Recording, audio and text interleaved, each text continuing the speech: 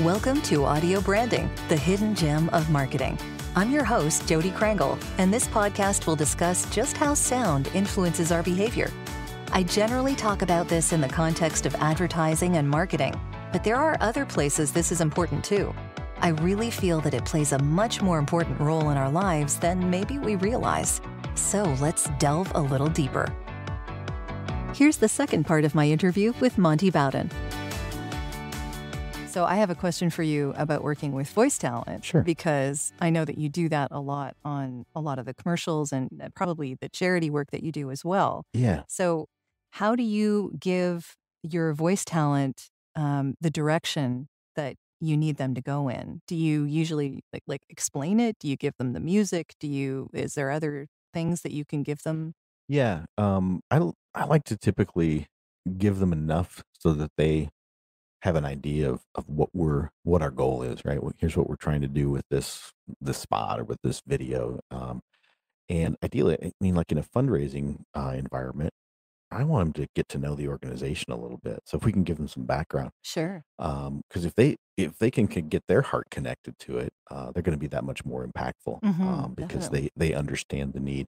So in something like that with the long form, if you can get that script to them in advance, give them some time to really immerse a little bit in it, if you will. I hmm think that's helpful. Yeah. And I think, yeah, what you said, if we can more pieces that we can show them and how it's all going to come together. Yes, like if you're in a play, or if you're in a musical or something like that, at the beginning, I've been in just enough of those to kind of know. You do an initial read through, right? At the beginning, everybody who's been cast hmm reads through it. The director kind of Yeah. walks you through it, maybe tells you about some of the important scenes that really make that production go. And so it's kind of giving you that background. Say this is what's here. And I remember in the musical we listened to the other performances of that just so we kind of became immersed in it. And it's that on a smaller level, obviously, but the more that we can help them to understand the why, I think the better the end product is, and really setting them up for success. And I like to just be quiet and let them do what they do, right? Sure. My job, I'm pulling it together, I'm producing or directing, however you wanted to say that, and then you just gotta, get out of the way.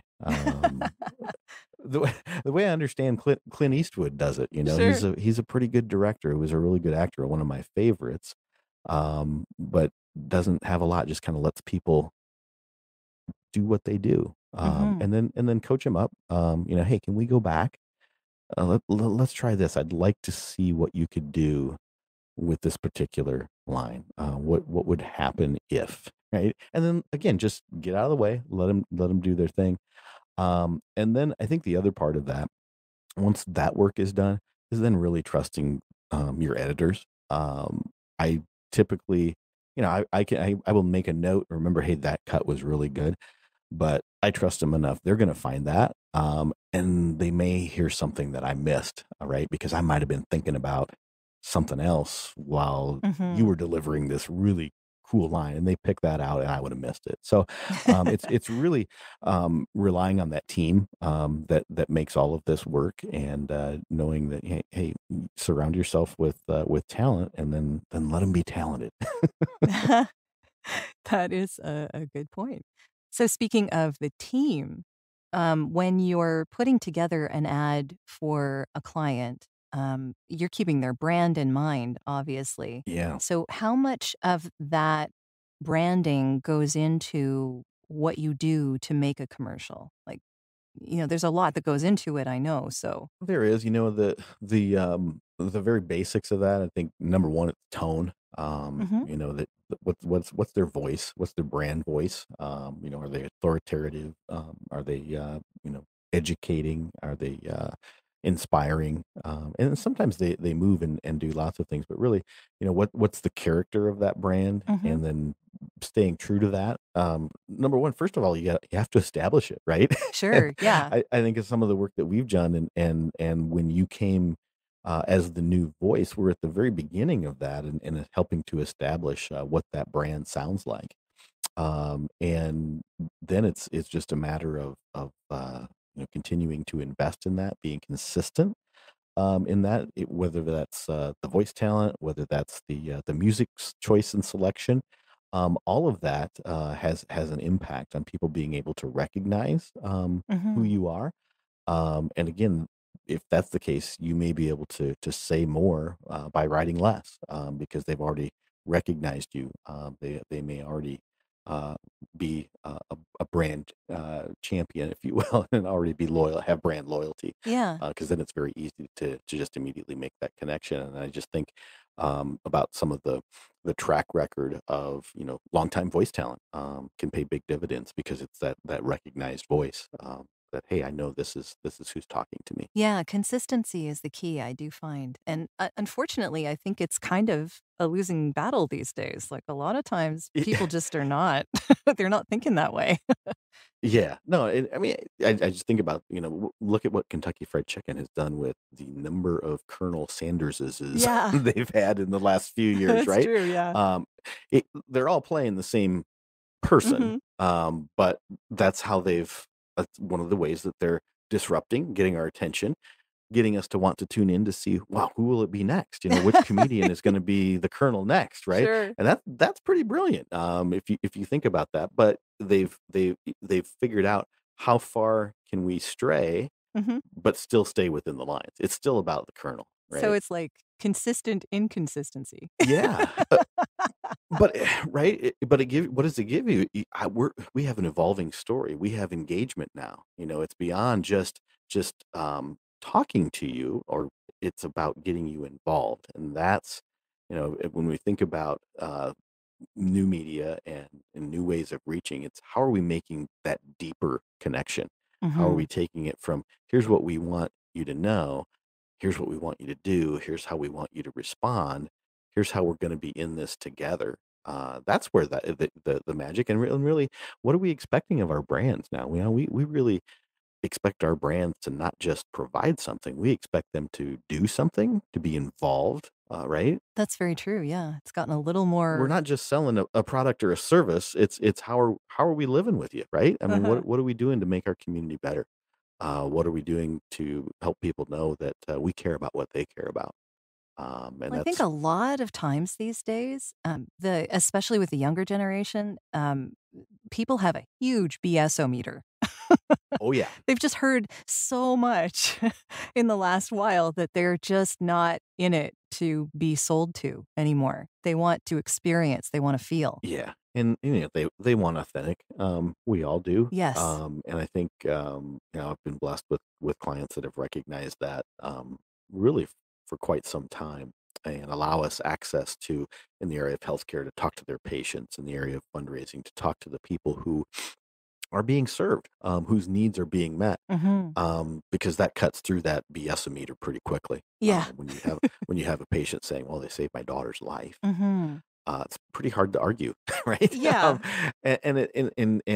So if you can connect at that level, and that's really powerful, and that doesn't have a lot of scripting that's involved. Mhm. You just have to be wise enough to pick out the things that are going to make the biggest difference.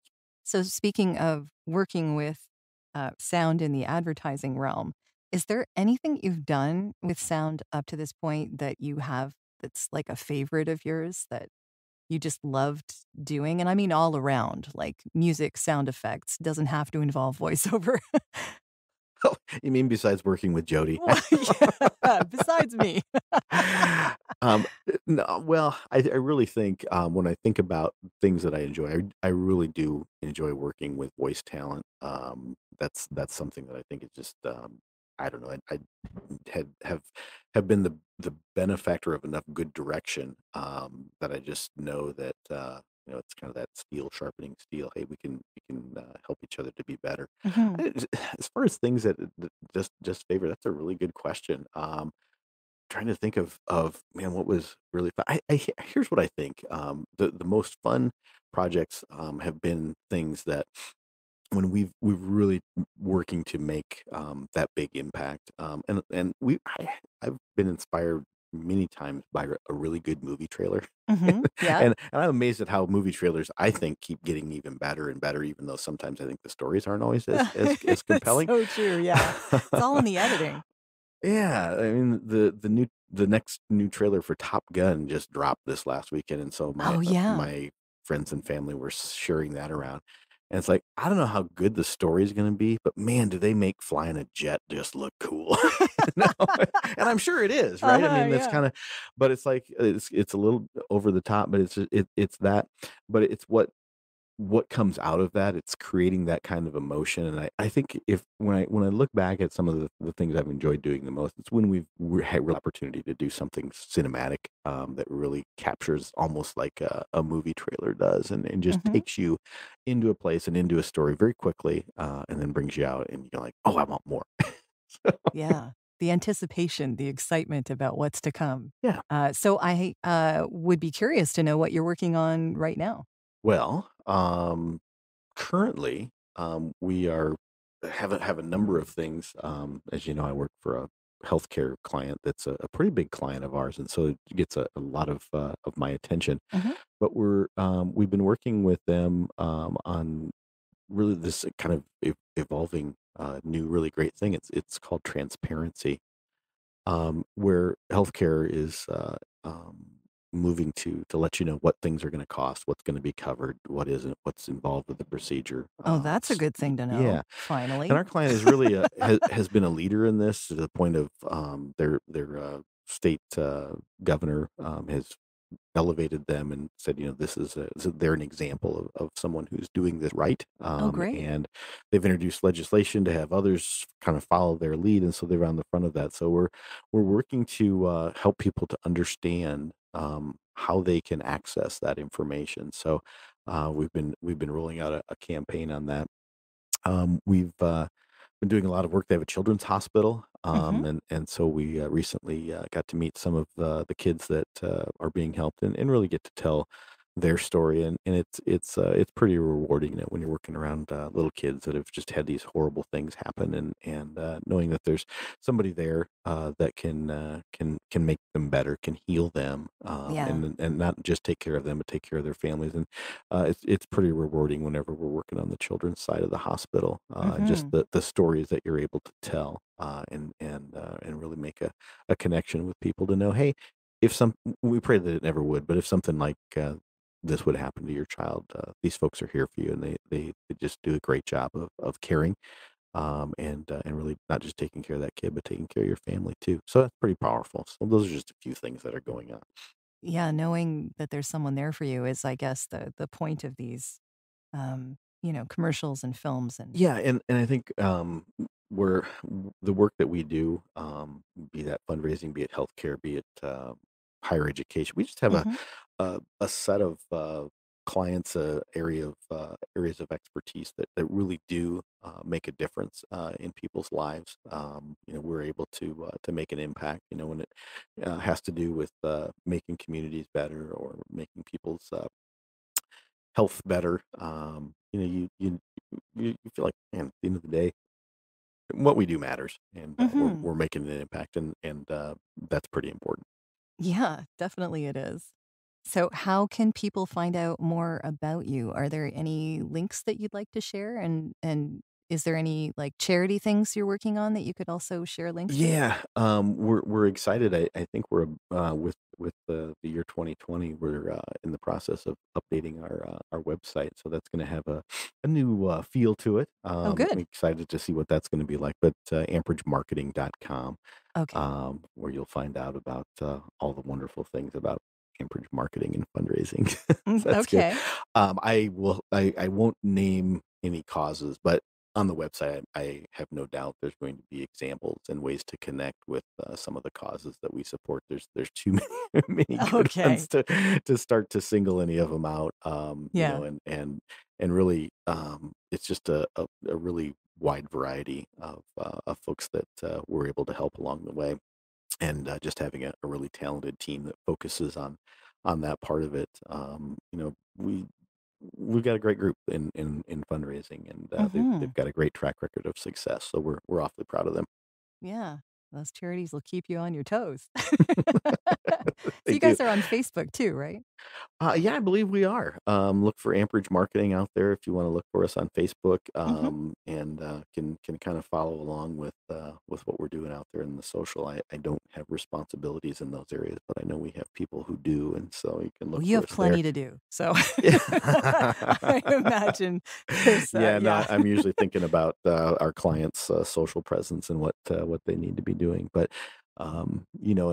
think about the area of influencers now, and even how that's what's happening on social with these people that you think, well, gee, what's their talent? Well, they're a social media influencer, and I'm thinking, oh, that's what we've been doing in advertising in a long time. We just haven't had that platform and maybe personality, but what can we learn from them? It's pretty interesting what's evolving and happening out there right now. Oh, yeah. This has definitely been the decade of social media. Yeah. Well, I think I asked you a while back, if you were ever asked about what your following is just as voice talent, will you Oh, have an yeah. impact?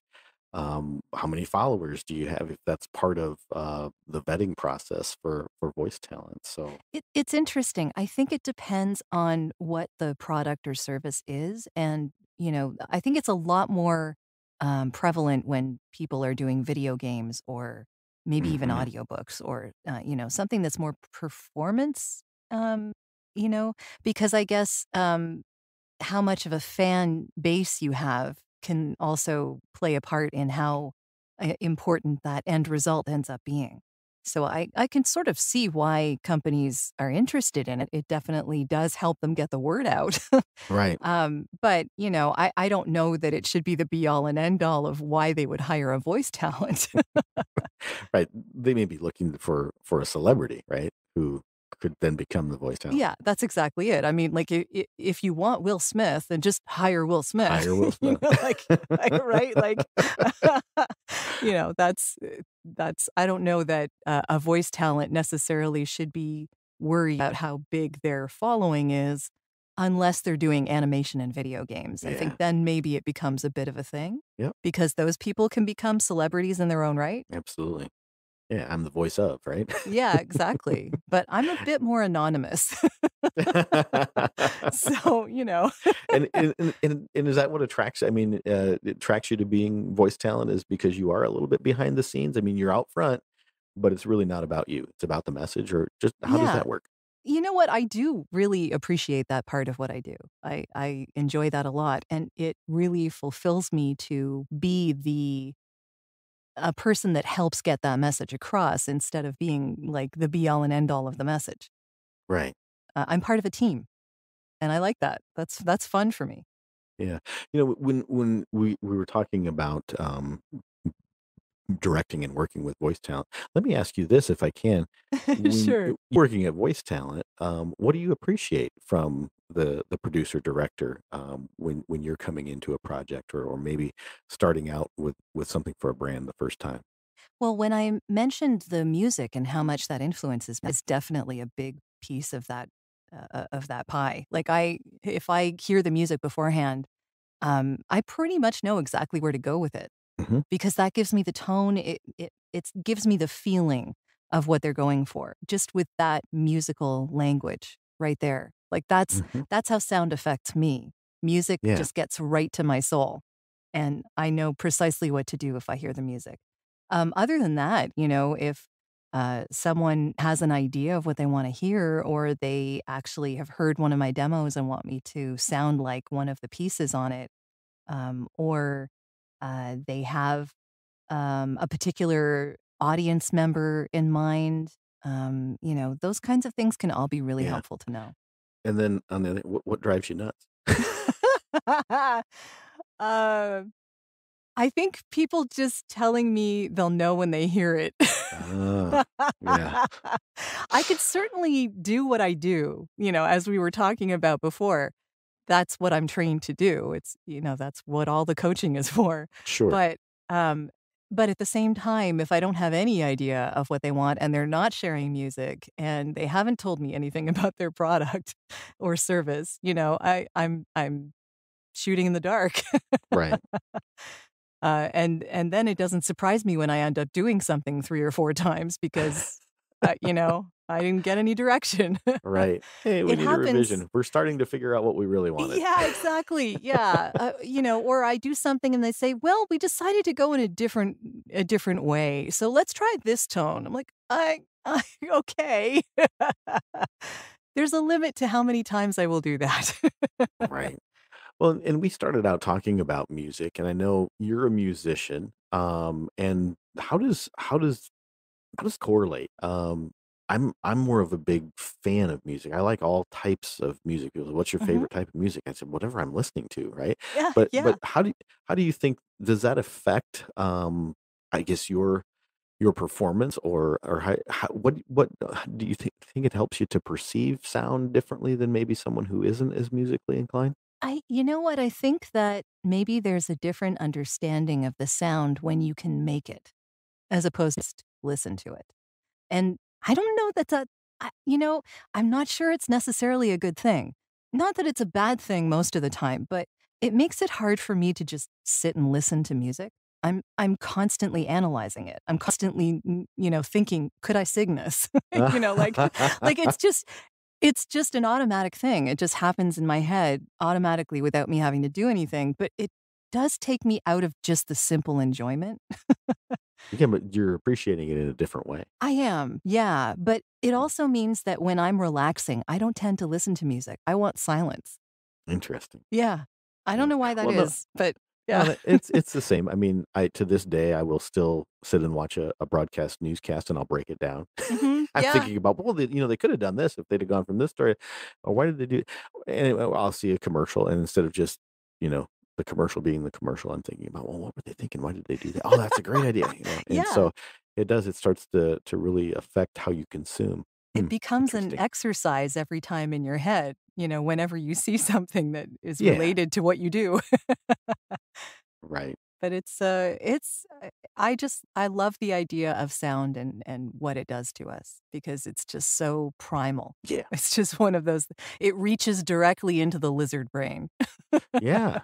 It does. And I think we I hadn't thought about this, but we probably begin to hear really before we can begin to see. You think about a little baby and their eyes Mhm. aren't, they tell you as new parents, they really aren't going to begin to recognize your face for a little while. Mhm. But they're hearing stuff right away and they're feeling stuff right away. It's like it's Yeah. interesting how our senses, how we become keen to different things, maybe perhaps on just how we develop. And it's also a lot of, vibration, I guess, as well, because sound is vibration, Yeah. and we're just interpreting it. But, like a baby before they're born is feeling the vibrations of the mother, you Yeah. know? So Yeah. it's Mom's voice, right? yeah. But I mean, even beyond that, like, the baby may not recognize what that is, Right. but it's comforting them, and so, you know so there's a lot that goes into this. We are very strange Isn't it creatures. something? Yeah. Yeah. Yeah. Yeah, and just how vibration works and sound waves travel and all of that. Yeah, We were there's a huge amount that goes into yeah, all this. with Disney Plus, out now with documentaries and that, I was talking with my, son and daughter-in-law, and they were just, like, blown away with this idea of there's no sound in space, It's like Yeah. and they were saying, well, it was so good that, George Lucas let that go when he made Star Wars so that we could hear the explosions and the lasers firing in space Well, because we it wouldn't be it able to makes it a whole lot more understand fun to it. watch. It's Yeah, no, we true. I have to mean, how yeah. do we relate, right? We wouldn't Yeah. we wouldn't relate. So, yeah, it's really powerful. I don't know. I would wanna spend a lot of time in space devoid of sound. I think it would be a pretty, uh, unfulfilling, experience in that regard. There's probably plenty to look at being out amongst the stars, but I would miss the sound for sure. Yeah, I think a lot of people would, definitely. Well, this has been a great discussion, and I really appreciate your taking the time because I know you are a busy guy. Well, I hope you can find some sound that's worth, someone else's time in listening, and, Oh, I hey, it's have so no doubt. cool that, this era of podcasts and just more ways of learning and connecting, it's really cool. Mhm. I'm glad you're on board with that, and, we work to encourage our clients to think about these ways of communicating. And so this is one more example of how that gets done and how it works. So thanks for the opportunity. Always good to talk to you, Jody. Yeah, thank you so much. All right, be good. You too.